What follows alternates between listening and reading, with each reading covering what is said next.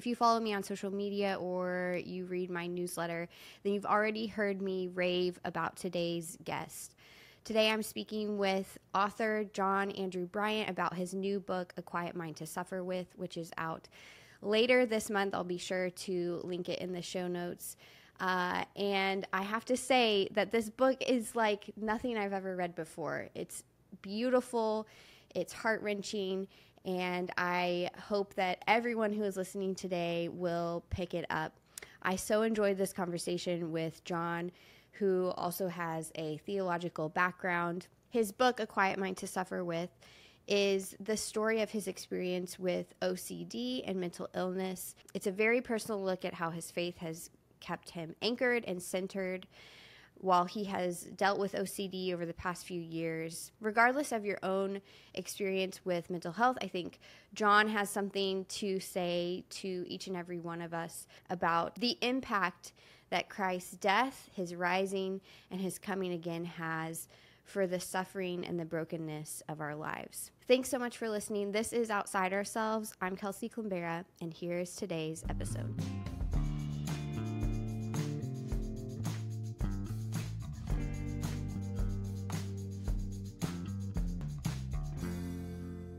Hey, John, thank you so much for joining me today. How are you doing? I'm doing good. Glad to be here. We were already chatting a little bit before we hit record, and I feel like probably gushing about your book because it's so far one of my favorite things that I've read this year. Um, and I think I've seen this in a couple other places, but it's definitely the book that you've written, a memoir of sorts, but it's deeply theological. It reads, I think, in some places kind of almost like poetry. So I don't even know exactly how to describe it. And I'm curious if you could maybe give us a description. What is this book, A Quiet Mind to Suffer With, Yeah, that you've written? How would you describe it to people? yeah. I think at a very basic way, it's a memoir about recovering from the worst symptoms of OCD as a Christian or as someone who depends on Jesus to get by, which is kind of Mm, some of the language that I use. Um, the the first 50, 60 pages are sort of like a map of the journey that I was on, which kind of reads like a theological essay, or kind of, my friend said it kind of read like a sermon, which was not my intention, but it's certainly kind of a map of where I'm taking the reader, hopefully. yeah. Um, and and then the next 200 pages are the journey. So there's divided up into three sections. Christ has died, Christ is risen, Christ will come again. So Christ has died is my breakdown, Mm, and sort of just a very powerful reintroduction to the gospel, where the Lord sort of really made it very clear who He was going to be in my life. And Christ is risen is about getting better, and how hard it is to, what we mean by getting better, yeah. which I think is really a term we have to be careful with, because my symptoms didn't get better, they got worse, but I was getting better. Mm, And so it kind of felt like the wilderness years, where you're learning to live without some of the consolations you've had in your life, and learning a new way to get by, and then the Christ will come again is sort of this promise of joy, which I yeah. think for people with OCD is the ability to be fully present in your life, and to sort of be reacquainted with the goodness and gladness of your life, which if you live in Mm, your head, it's just not a place you feel like you're ever going to get back to. But it's a yeah. promise that the Lord will get us back there. The Lord intends to to give us His gladness, and so there's signs of that I've felt already in my recovery. But that's sort of the way the book works. I call it a memoir of a spiritual journey. Maybe it's certainly Yeah. about what happened to me, but different genres certainly, and really does get into poetry at Mm, times. My language is pretty lyrical, I think, yeah. and so it can be, my friend said, I don't know what to make of this book, but I like it pretty good. I said, that sounds fair. That's a great endorsement. Maybe the best endorsement. Yes. Um, it's deeply personal. It's very, your language is lyrical and I would say very intimate. And you kind of talk at the more of the beginning of the book of the struggle to decide um, whether it was worth, I think, going back to some of those hard places in order to write about it and to share it. Um, can you talk a little bit about that struggle and that decision? Why did you decide ultimately to write this book? Because I can imagine it was very difficult in some places. Yeah, it was tremendous. It was tremendously hard. But then I think hard in a good way or a joyful way. I think what happened, so I keep an anniversary of my sort of breakdown, which is on Mm, October, will be about 5 years ago. And well, it won't be about, it will be 5 years ago. And pretty soon I was in a psych ward for 3 days. And that experience was so pivotal for me for everything that came after. But I think mainly what happened is pretty soon after coming out, I we pastorally, I was working at a church. We had lots of young folks who were having breakdowns, not the sort that required what I needed, but were similar enough.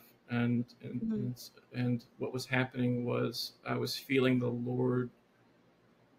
He didn't never made me share, but there was things about what I experienced or was experiencing that when I started sharing them, they immediately felt as if they were becoming a way by which the Lord wanted to make Himself known to other people that we loved, mm. and and I think the biggest thing was learning to not be ashamed of the symptoms of my illness. Yeah, Worst part about of having a mental illness, in my experience, is the suffering you can deal with. Not everyone can, but it's not as hard as the shame yeah, of saying, yeah, I had a breakdown. I had to go somewhere. I had to be out of life for a while. But yeah. um, we were finding that people that we loved were just, it meant the world to them to hear what Mm, happened to me and where I met the Lord in it. And, you know, you think to yourself, okay, I'm in my late 20s and I'm talking about a psych ward visit. What is this going to do to my career? What is this going to do to prospects I had because I want to be known as a normal person who has everyday struggles, but not the kind of ones that land you here. And yeah, at some point, it just didn't matter. There were people who were in crisis who were receiving. It was like I knew the distress and I could recognize it and I could be present in a way I hadn't before because I knew what it was like to fall apart like that. And I wasn't afraid of them or what was happening to them. yeah, And I knew that the Lord met me there, and I just being a sign that the Lord meets us in those places, or can, and and it just seemed like it was that had more to do with what life was about than sort of safeguarding my honor or reputation as someone who wasn't crazy or mm, didn't have a breakdown. Um, and so when I was writing the book, I was like, yeah, like who wants to write about this? And I was like, but the Lord met me here. Um, my ministry now is with people who are there all the time, yeah, and and I think a part of it was just, I guess it felt like the story was a means of grace. The Lord was willing to use absolutely. our testimonies to reveal Himself to people. Hmm. And looking back on it, I'm never. Now, there's times I wished I would have been more choosy about how vulnerable I was going to be in the ways I was going to be Mm, vulnerable. But people come back to me and said, you know, that it made all the difference just knowing someone else had been in a place like that, yeah. and could be a sign that Jesus will meet us in places like that. So Mm, I guess that was like the redemption of it. And also just I loved writing. I loved writing so much, and yeah. and the more I worked on it, it turned into an essay, to a book length thing, and I just thought, I don't care. Hmm. I don't. You lose that, the part of you that cares and makes negotiations with yourself about, I don't want people to know that. I just, somehow it just dropped off a bit, and I just said, I've written this thing, and I think the Lord. I'll be honest. The type of OCD I had, the suicide rate is really high. Okay. I've never, that's never a place I had to arrive at. Had lots of suffering, but the type of OCD, the suicide rate's really high, and just the thought of Hmm. someone reading it and not going down that road, I just felt like that's I'm going to do that. That would be a meaningful thing if it would be a help in that way. So I Yeah. guess that's I guess No, that's kind of that's, how I thought about it. I mean, that's amazing. What a gift to share your suffering, knowing it's at some point causing you more suffering, but in sharing it, that you're joining someone else in theirs. I think that's pretty powerful and beautiful. And you're right. As much as we want to talk as Christians um, in theological terms or in what should happen, or, you know, plans, just sharing stories, I I found in my life that's always the most powerful way to help someone out or to be there for someone, is when you are willing to just be open about your own sufferings instead of trying to approach it from an abstract place. That's important, I think, sometimes, but when it comes to actual people, like living life, it's Yeah, so much more often the the stories that I think make the difference, for sure. Your language in the book I found so interesting. You kind of use these very vivid, I would say, physical descriptors of for your OCD. To me, it felt very physical, these hmm descriptors that you're using for a mental yeah, situation. Why was that important to you? Where did that kind of come from? Was that something that you felt, even some of the terms that you use, you have a whole glossary of these yeah, terms at the yeah. front of the book. Were those terms that you came up with as you were writing this out and processing it, or were they already terms that you had um, in place from just experiencing OCD and your breakdown?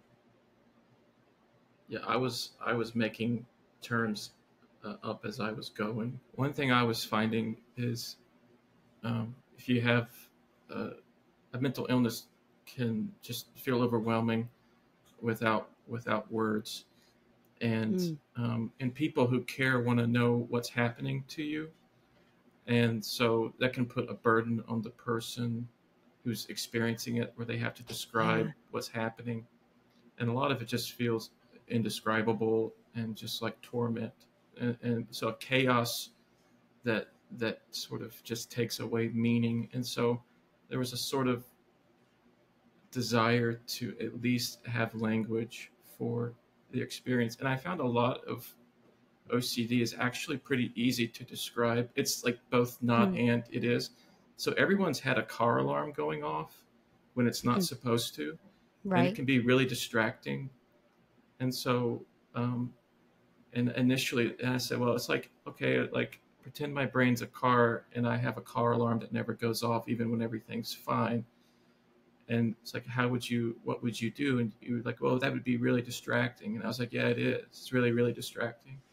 And I was like, well, I guess I would. How do I turn it off? And I was like, oh, it doesn't turn off. Like it's just Hmm. it's always like that. Yeah. And and and and he's like, well, how do you? I guess you just learn how to drive the car anyway. And I was like, yeah, you do. And there are ways to do that, ways to learn how to just act as if everything's fine when there's something that's not fine, or that's something that's sounding like it's not fine. That's where the idea of the siren came Yeah. into Yeah. Okay. being, to say, okay, like we all kind of know what that's like, and so that's enough of what this is like to, I think, be helpful. Yeah. And I think also people know what it's like to be trapped in their thoughts. So one of my phrases was the realm of ceaseless cognition. And everyone, I Hmm. know people who just, you get lost in your thoughts, but also people who, I think there's this desire in every person, especially in our day and age, to say, I'm going to think my way out of this, Yeah, and absolutely. and I'm going to figure this out. And that actually is what got me into the psych ward, was not my obsessions, the obsession side of the OCD. It was the Mm. compulsions. It was what I was doing. And if your compulsions aren't like checking doorknobs and stuff, if they're in your head, you don't actually realize that there's a difference between what your brain is sending out to you and what you are becoming involved with by a compulsion. So I didn't actually know. Interesting. I thought everyone's head was that tangled and busy, Yeah. and I thought everyone sort of spent that much time ruminating. I didn't realize that's by and large not a normal experience, or at least the heaviness of that. And so trying to unravel, to come out of that, felt like leaving a place of bondage, Yeah. or I took a lot of resonated a lot with the story of being delivered from Egypt, this Mm. place of bondage, a place of slavery. And and I'll be honest, I mean, the hardest thing is to not go into your head and make things right for me, Yeah. because not doing that means facing full on that car alarm going off in your head. And Hmm. because that's the thing, is the siren says, well, if you can figure this out, I'll stop. And so then you're like, oh, I'm going to figure this out so the car alarm will stop going. But it's never enough for the Yeah. car alarm or the OCD. It's always just, it's going to keep, it's going to get louder. And so I was finding these ways of saying it that were helpful to me, and they were helpful to other people. Hmm. And honestly, I mean, to reframe recovery from OCD as a spiritual journey where, you know, the Israelites weren't necessarily feeling like they were doing better once they got out. Yes. They were like, I want to go back. I want to go back. I can't do this.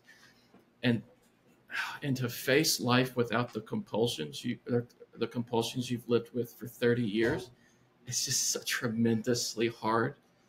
Yeah. Um, and so that was like, oh, that's a lot like the wilderness for just this daily bread, this sort of like facing things, this sort of dying to self, or just, oh man, the things that were consolations I have are now being taken from me by the gospel. The Hmm. gospel's taking my consolations and Hmm. giving me Christ instead, and it's like, it's just so tough.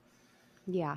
And I think for people to understand, this is what I tell people that have OCD. I was like, when you stop your compulsions, that's when like you hit a wilderness where your brain is so unhappy about your decision to not give Hmm. into your compulsions that it becomes really painful. It's a lot of suffering. But I think the ultimate idea is like, okay, out of the compulsions, through the wilderness of the symptoms themselves, the siren blaring, and into a promised land where just these signs of just like, okay, joy is possible, gladness is possible.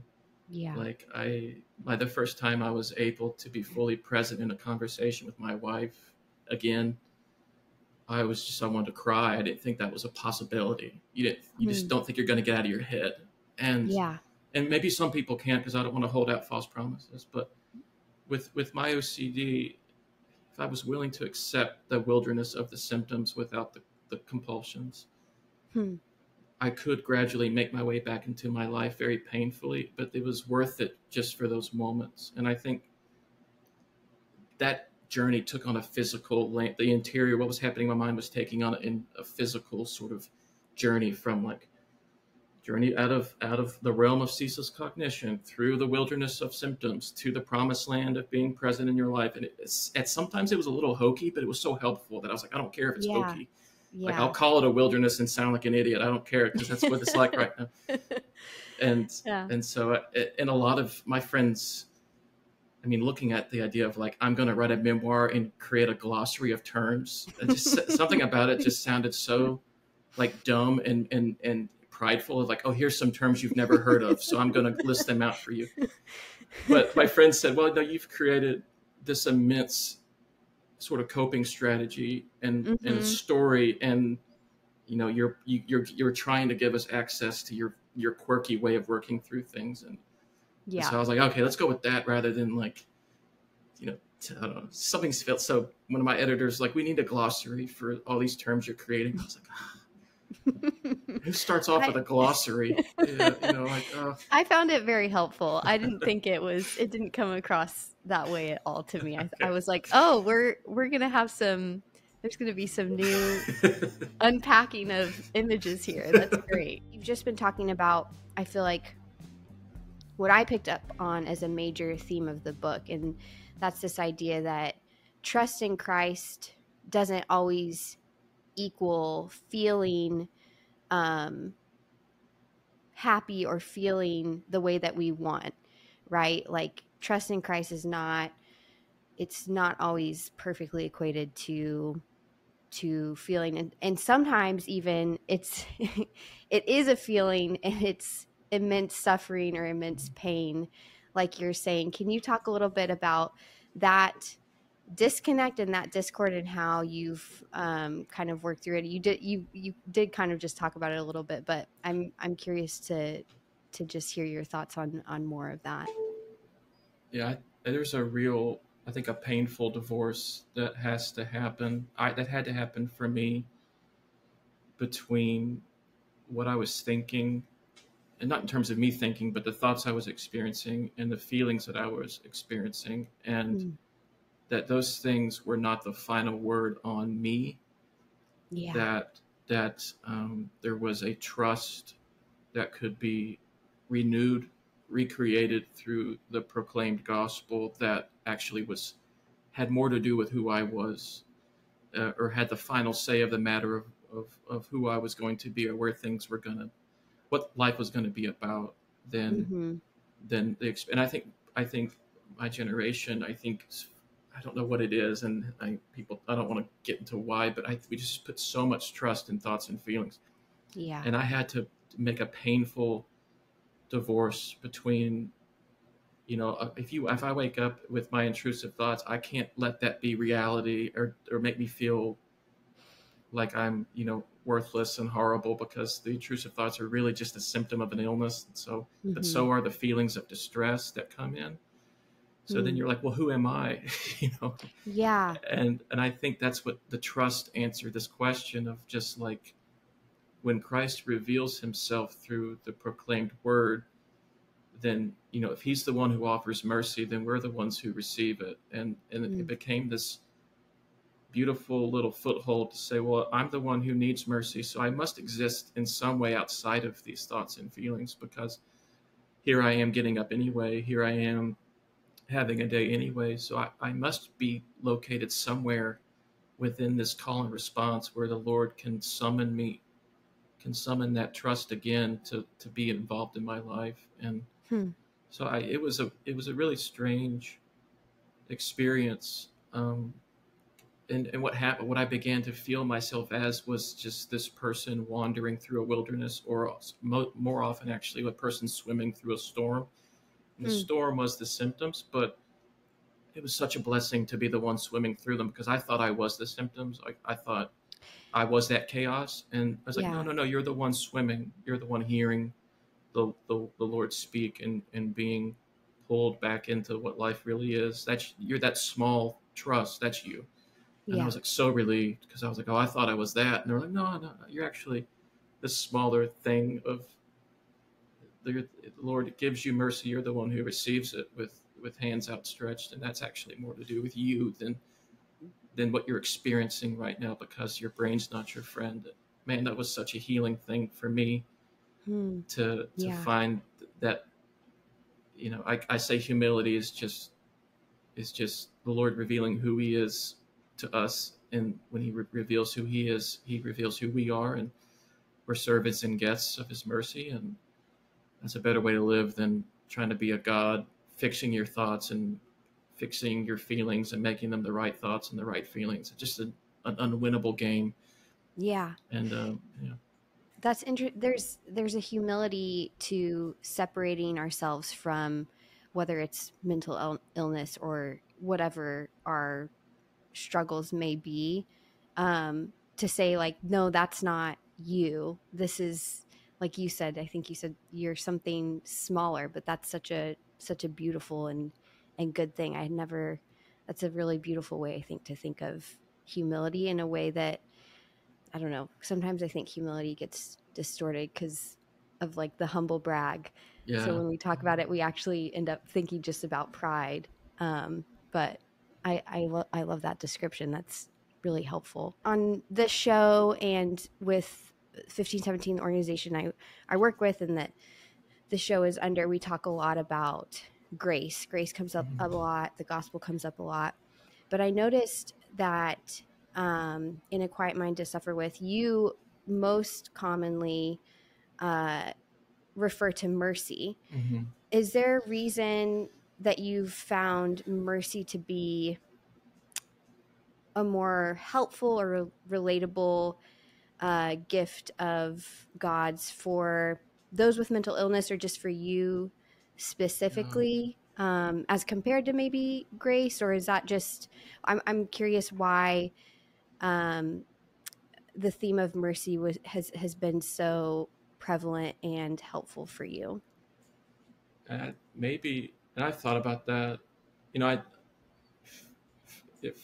I'm not, I hope I got enough of my seminary background to toss around, differences, and Yeah. the mercy as the Lord's steadfast love, and something about the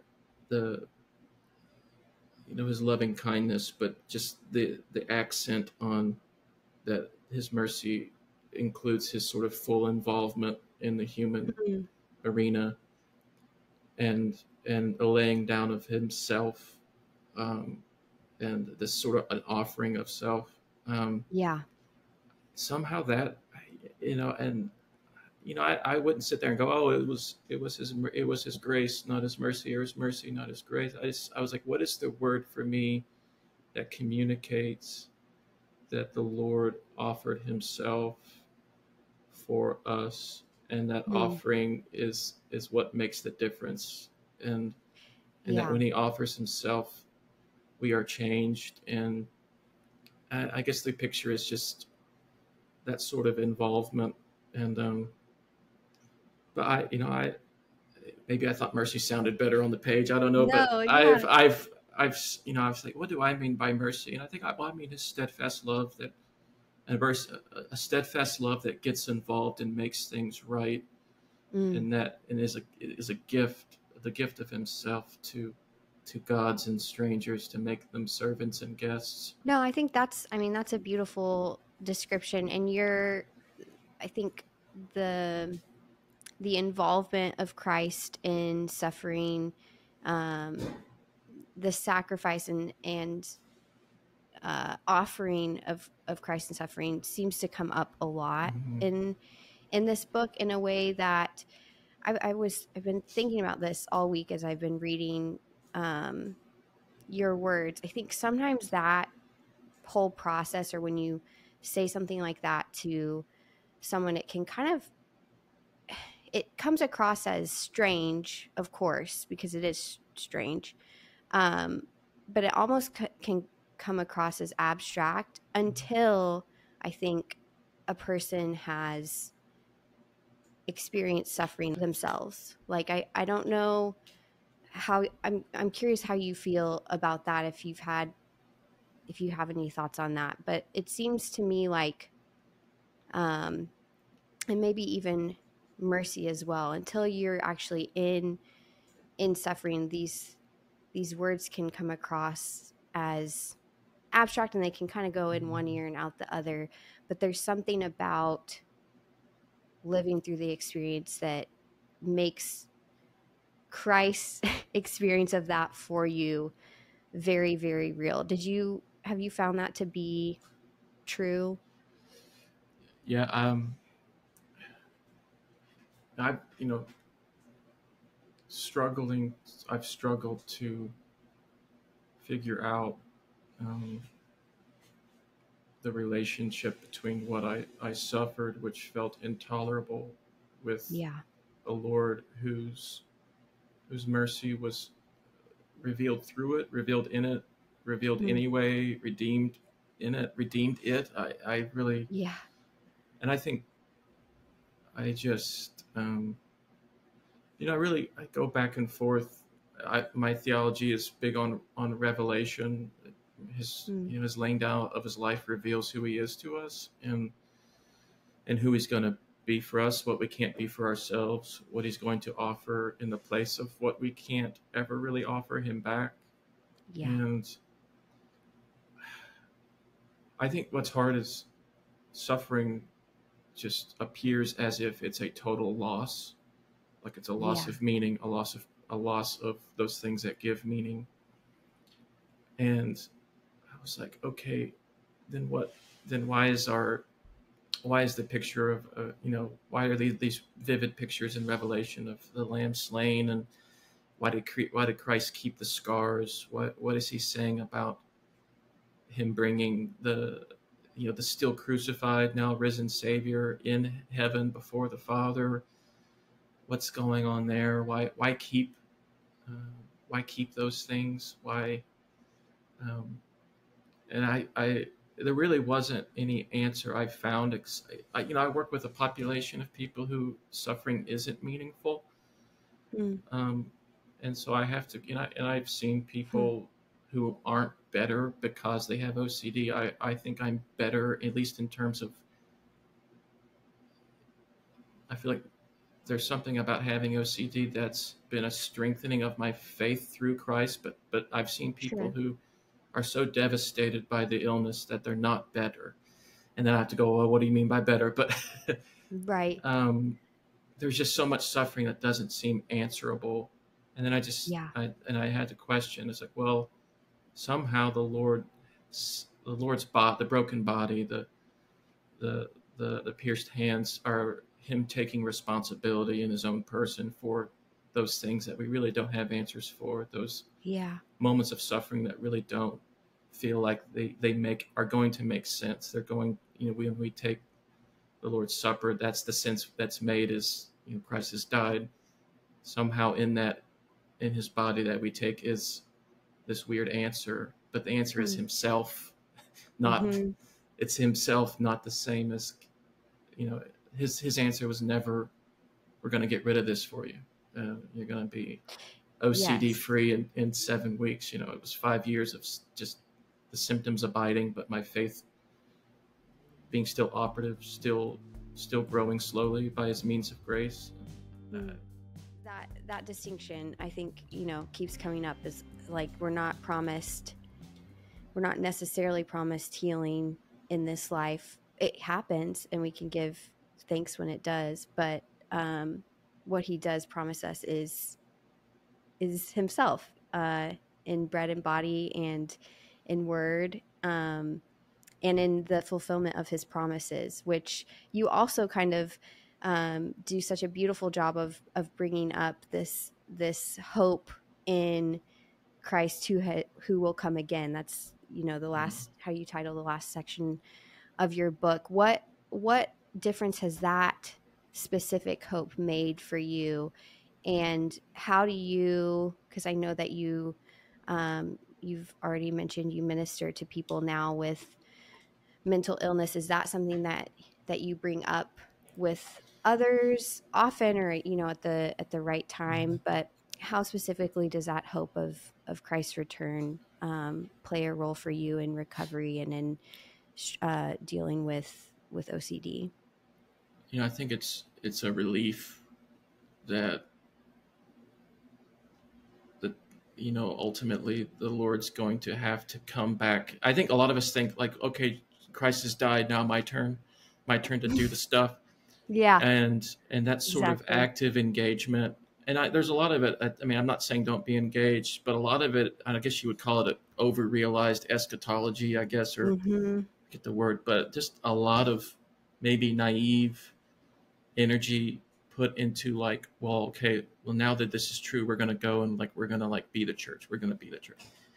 And I don't want to demean a phrase like we're going to be the church, but I always just like, well, what do you mean by that? Because Yeah. in my mind, and I feel like I err on the side of cynicism. I was like, gospel, the gift of the proclamation of the gospel and the gift of the Holy Spirit and the fellowship of believers, this crucial means of grace, physical, audible, you know, um, it really matters. We're going to grow in faith, hope, and love. But like, what are we talking about? We're going to end these things. Like, I'm not saying don't be active and engaged, but like, if I walk downtown where I work with the thought just like I'm going to help people, I was like, no, wait, we can be a small sign of what's true. And I think Mm. the summation of that is like Christ will come again to say the final amen to the work he's done, to Mm. gather his people, cast out darkness, to mend all wounds, and to cleanse all pride. He's going to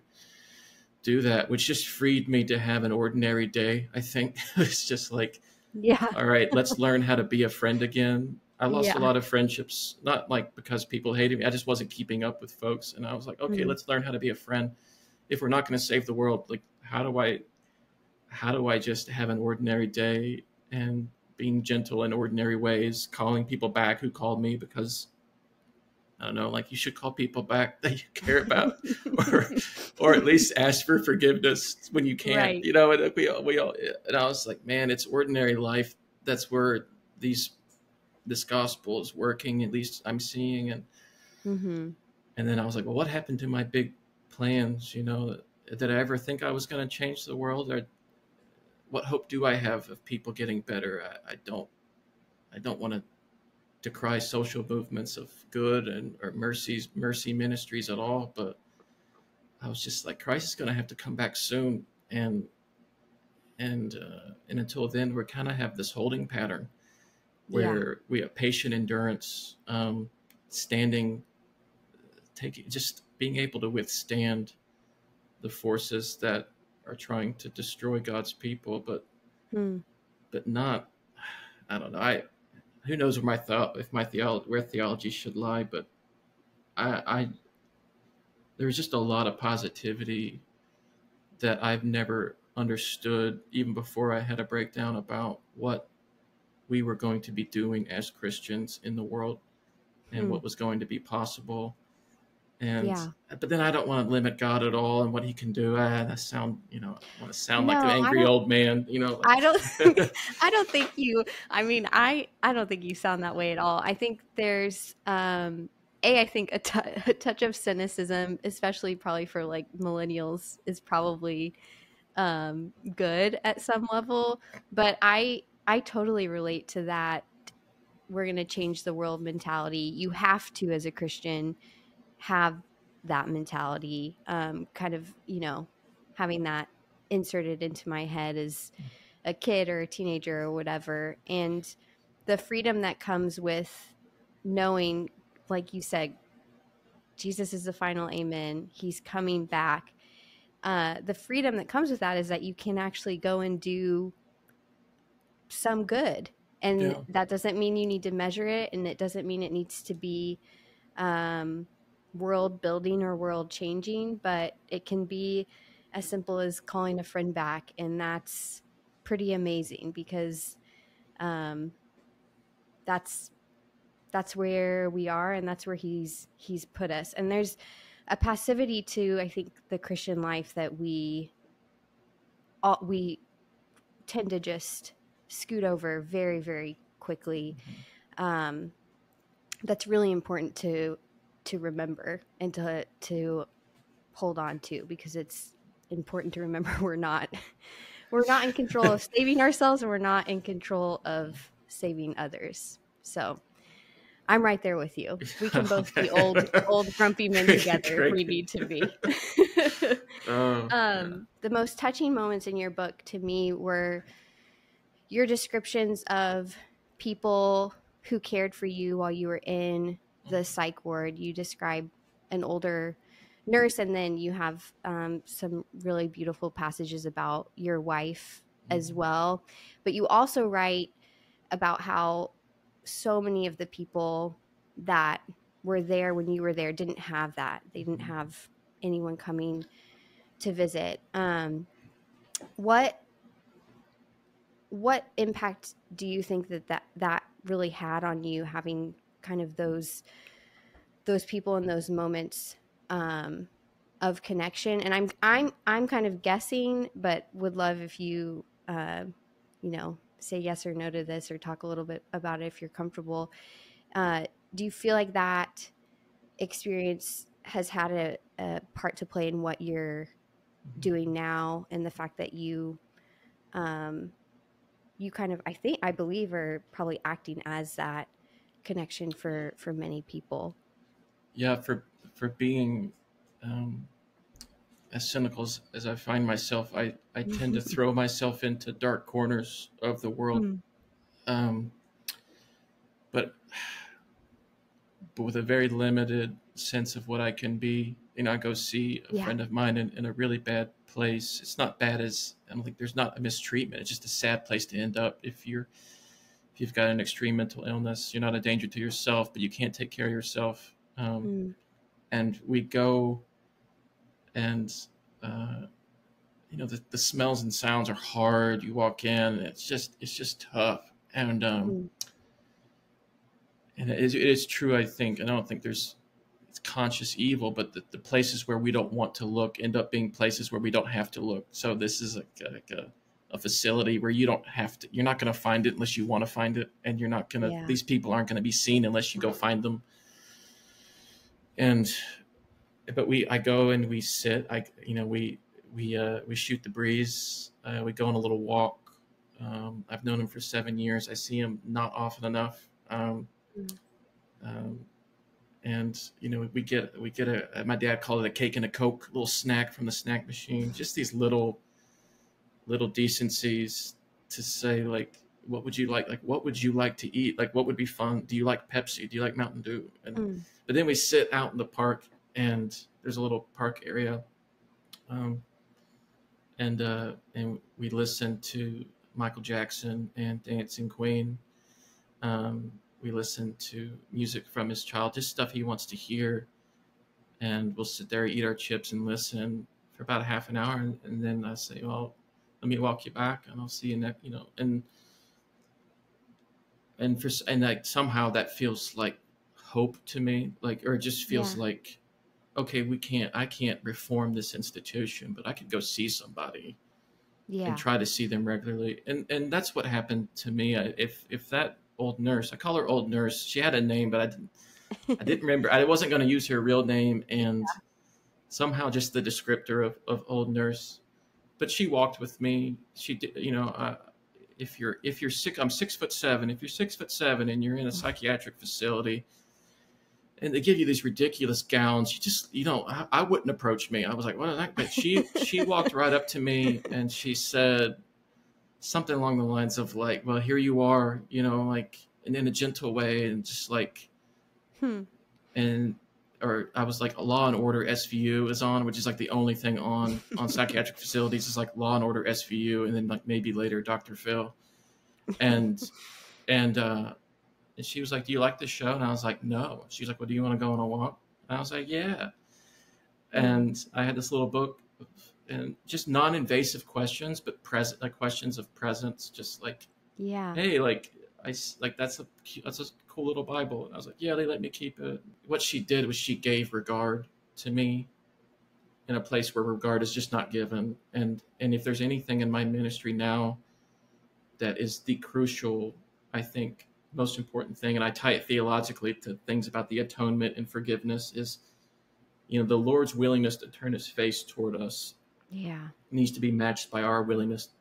If we, the means of grace, I think, point us back to the world and say, look at the world, give it regard as it is. They don't have to agree with you before you're willing to look it in the eye and say people's names. And that's what she did to me and for Hmm. me. And I meant the world to me, that my little pocket ESV, my wife coming to see me, and she like read Psalms and just reminded me that I had a life outside of this, and that I had a name, and Yeah. to have someone call you your name in a place where like no one cares what your name is, like, Yeah.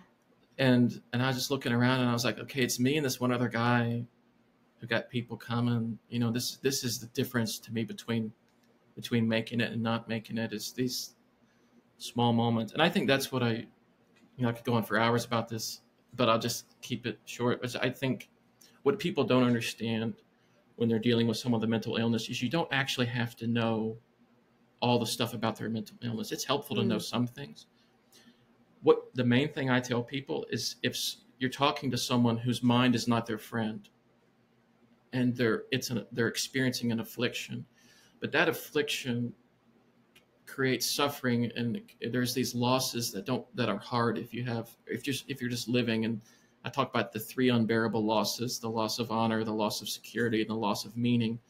And I said, actually, those losses are just part of being human. So going to somebody and just seeing them, regarding them, you're a sign that the Lord is going to clothe these losses. He's going to clothe shame. He's going to uphold us. He's going to give back meaning. And you're just a sign of that just by being present. You're a sign of what the Sabbath rest truly promised in Christ. And I said, it's more than enough. I mean, regard is huge, and it's the thing missing in lots of ministries. I was like, how we do ministry with people matters. Being rough with people is worse than just not doing anything at all. Like we might, like sometimes, not all the time, but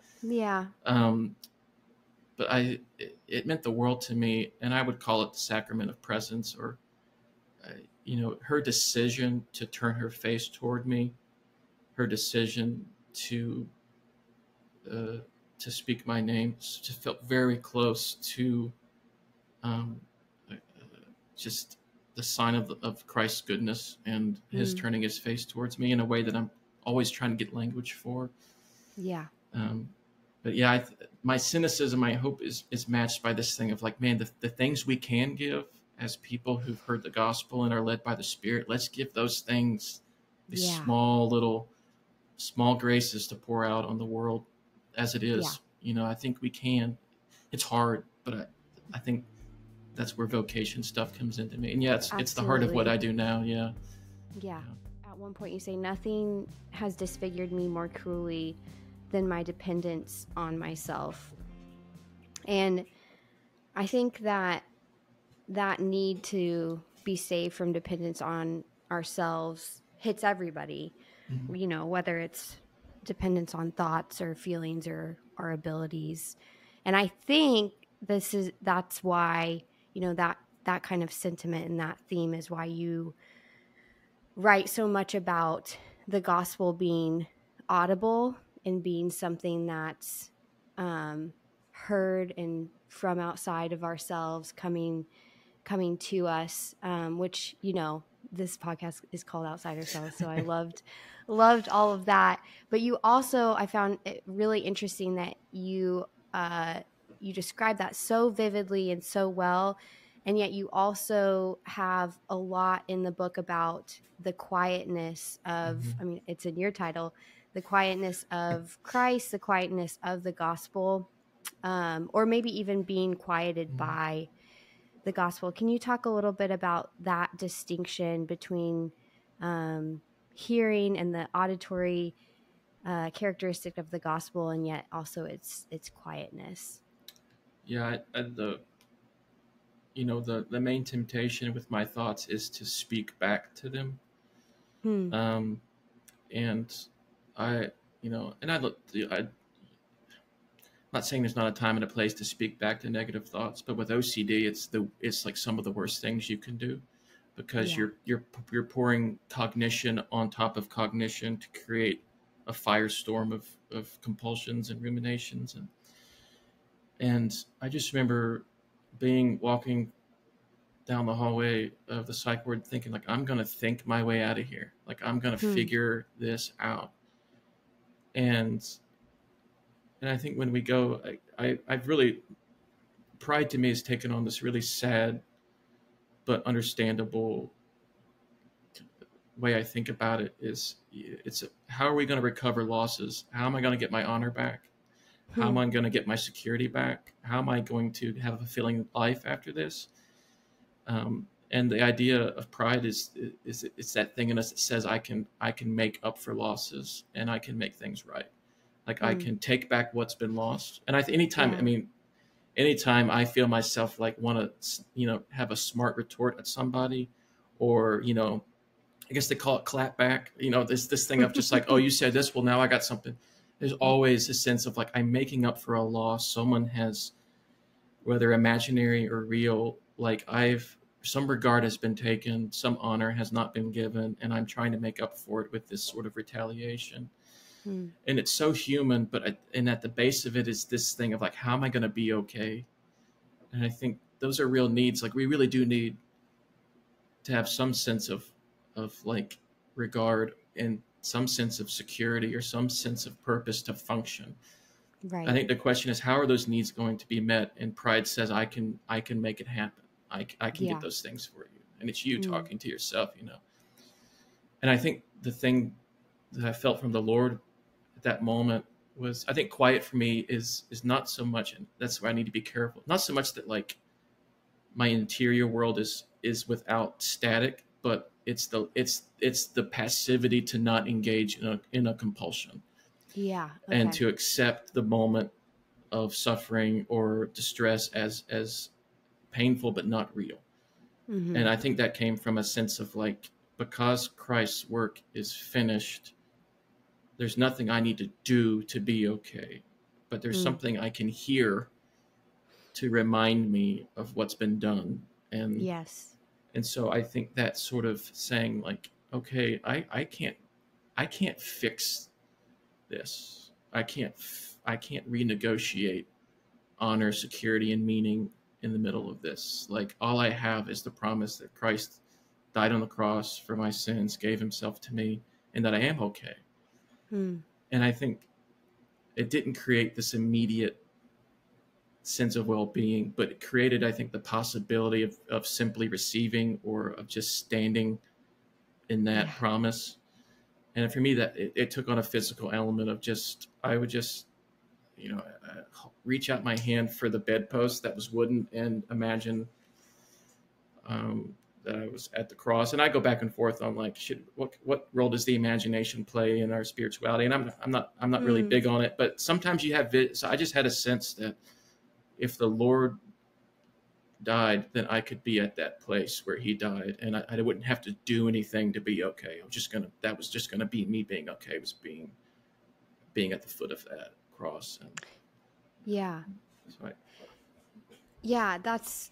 There's the quietness is a gift from the word spoken. It's almost like the gospel can have the power to shut mm-hmm. everything else up, whether it's the cognitive, struggle, or the thoughts that tell us we are our own God and that we are saving ourselves through X, Y, and Z. You end the book talking about something that really helped you in your recovery was finding rhythm.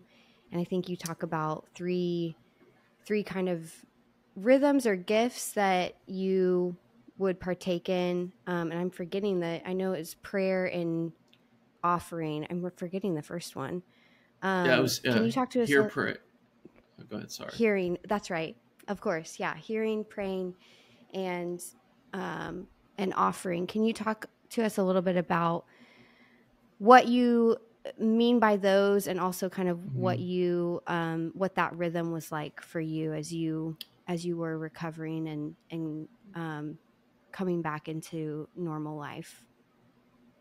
Yeah, it's been, I call it that I had like 2,000 attempts at the same kind of day.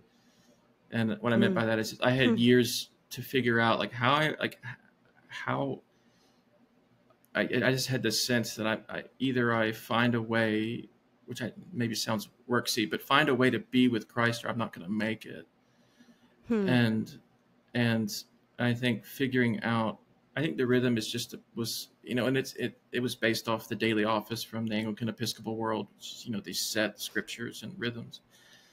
Um, but the hear, pray, offer thing was to say, okay, the foundation of my day is going to have to be some sort of way by which I recommune with the crucified Christ by the proclamation of his gospel and the fresh reception of his forgiveness. And so it was Yeah. just like, or Christ has to reveal himself again today by hearing, or else like Yeah. I'm just not going to make it through Mm. without like having a really hard time. And for me, that was, and I think hearing again is just that passive Right. receiving of the proclaimed word rather than me sort of negotiating a righteousness. It's like, okay, let me hear again who Yeah. Jesus is. Whenever I feel like I can't pray, I go back to hearing. When I feel like I can't really offer myself, where I'll go back to hearing. I was like, Christ Hmm. has to reveal himself through the scriptures, through the proclaimed word, through the Lord's Supper. There's got to be some way this guy is going to reveal himself to me again, so that I can begin again as the guest of his table, and then or a sinner at his table, so that I can learn to be a guest at his table, so that I can learn to serve his table. But I think the rhythm was this question of like, if these are mercies, if like his dying and rising are these events of himself that he gives to us, and what does our life at his table look like effort is happening here, but I don't feel so much as if I'm doing stuff so much as I'm being sort of rescued and led into a new reality, and like letting Right. myself be rescued. And I think that's what is hard to communicate, is like, in my experience, like the Lord rescues my trust. When he rescues my trust, he leads my trust. When he rescues and leads my trust, he gives me back to the world as an offering to Yeah. reveal him. And so this sort Yeah. of, and so trying to say, okay, it's actually, like, I'm hoping pretty pragmatic. There's like, how is the Lord going to find us? Well, he's going to have to speak to us, and Mm. and then and resurrect that trust. And then once he has it, I say the gospel, he resurrects his trust. It's by the Spirit. The gospel, the trust he rescues, he leads by his Spirit. And like, and then like Hmm. we offer these things by which the Lord gathers a people to himself. So fellowship's in there too. And man, I was just really trying to figure out, like, how does daily life work with this guy? I have to receive him, stay with him. I need to work with him. But everything always went back to receive him, receive his forgiveness. But I kept going back to the thing of, you know, feeling not only that I had been rescued, but the Lord was tugging on me. Let's get up. Let's have a Hmm. day. Um, there's these small moments where the direction of my life felt like it had a leading, or the Spirit was leading it. And that's something I wouldn't have ever said that I experienced like that. I'm sure I had Yeah. moments, but I just felt there was this sense of like, how do I how do I get through the day? And these small offerings, all right, work on this, like call this person back. Like, it's almost like the gospel and the Holy Spirit had to sort of consecrate these small little things I could do. It's like, okay, John, Hmm. why don't you sit down for an hour, as someone who's just heard the gospel, as someone who's made the attempt of prayer, not a Hmm. great attempt, but someone who's sort of asking the Spirit to lead. Well, what will you do today? And it was like, well, I'm gonna do the dishes, or like, well, I'm gonna call back my mom, or I'm gonna sit and write this email I've been dreading. But and it was so chancy. Like, I was just like, reality still made no guarantees that I was going to get better, or things were going to work out, or I was going to be a productive citizen. But I still felt like Hmm. I was being pulled back into actual living somehow. Yeah. That to me is, you know, in some ways a description of God preparing and knowing the good works he has for us. Um, in a recovery like setting, and it continues for you now, I'm sure, and plays, and that is true for all Christians everywhere in some sense. But I think that that's beautiful, and I think your reminder of the need, well, and just the reality you found of the need to go back to where he speaks and where he gives himself to us over and over again as the starting place, is the right orientation to have, because we do it backwards more often than not, probably. um Yeah. I know I do, where I want to do instead of sit and hear, and I want to go and I want to be productive rather than going to where he's promised to be. So I think that that's a beautiful reminder. I'm sorry if I cut you off. I feel like you Uh, were about to I say just something maybe else. would echo just that it's painful, and I think that's where I Yeah. wasn't expecting to be so challenged. That I talk about that. People talk about mercy and judgment, and my joke is I think mercy has enough judgment that for us, and the joke is just like, because mercy reveals our need of it, like the Lord Yeah. dying reveals Mm, that the Lord needed to die for us. right. And I think Mm-hmm. there's a pain there. And I think having your consolations, having your dependence on yourself taken from you by a gospel that can cleanse our pride by reapplying you know the Lord's goodness and his forgiveness and his death, just that active sort of sense of like, the Lord's doing work here, but it's painful. But the pain is that my pride is so attached to my sense of being okay that I feel like I'm not going to be okay, because Mm, all of a sudden my ways of being in the world are being taken. Or I yeah. keep going, like, did the Lord take it, or was it surrendered by to the Lord? And but I believe that you know we can come to him and be changed, but that changing is painful. To Yeah. have your ways of being in the world, to have your pride revealed to you, is painful. To have, Mm-hmm. in a sense, pride is so deeply attached to like how I'm going to recover these unbearable losses. You feel those losses for the first time, you're like, oh no, how am I going to be Mm, secure in my life? I've just, you know in repentance and forgiveness, said I don't want to live like this, and now by gospel and spirit I'm living without, at least have some taste of living without that compulsion or whatever. But it's so painful because now I'm really afraid, or I'm actually feeling mm, fear for the first time, or I'm actually feeling what it's like to trust in Christ instead of firing off my mouth at somebody who said something.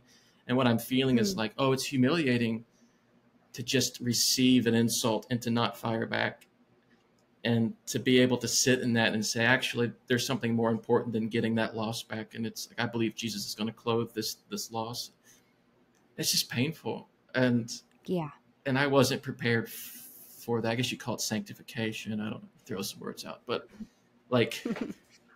like it's just so, it was so unexpectedly confusing and disorienting to say, okay, actually being okay is going to look like receiving his mercy and not like the things I'm used to doing. And growing in that gradually Yes. by his means of grace is Yeah. going to be painful. I Mm, just wasn't prepared for it. yeah. I'd been to seminary and Yeah. everything. I still wasn't prepared for it. I'd written papers on it and wasn't prepared for it. I think that's what Right. was so deeply surprising, as I thought I got it, and I was like, oh no, I don't got it.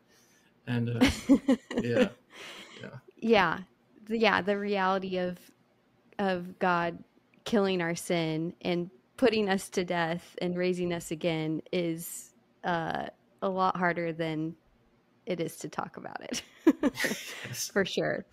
It's a lot easier to talk about it and write about it oh and yeah, theorize about it than live it for sure. uh, Um, man, well, I'm just so thankful for this time. This has been such a great conversation. You said you have no platform, but is there anywhere people can follow you, or should we be on the lookout? Are you working on anything else or writing anything else? yeah. I'm writing another book.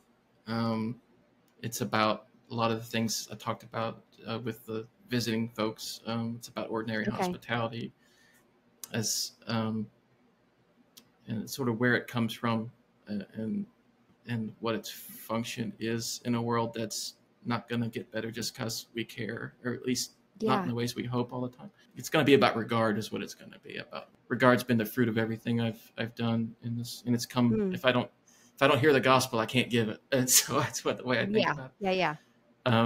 But if people are, I do have a website, beaverfallsstreetpastor.com.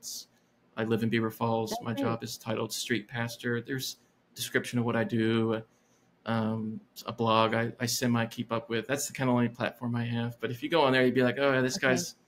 this is what he does. This is his thing, I guess. That's other than that, I'm Hey, just, you have a platform. You have it. You got a I don't know. website. Yeah, I guess I got a website though, but those two things, working on a book and then staying at this Okay. work and trying to Awesome. cultivate these little third spaces, places of hospitality and hard environments, and it's the work. Thanks for letting me be Well, on here. thank you It's an so honor. much. Oh my gosh. Yeah. So excited for people to listen. Thanks so much, John. Outside Ourselves is a 1517 podcast. To learn more about all of our shows and all of our podcasts, please go to 1517.org/podcasts. If you like today's conversation and you haven't done so already, please subscribe to wherever you are listening or watching. If you're watching on YouTube, I have a lot of new content actually coming out on our YouTube channel, both shorter clips from episodes as well as original thoughts from me. So I hope that you will subscribe there so that you don't miss any of that content in the future. We will see you back here in a couple of weeks.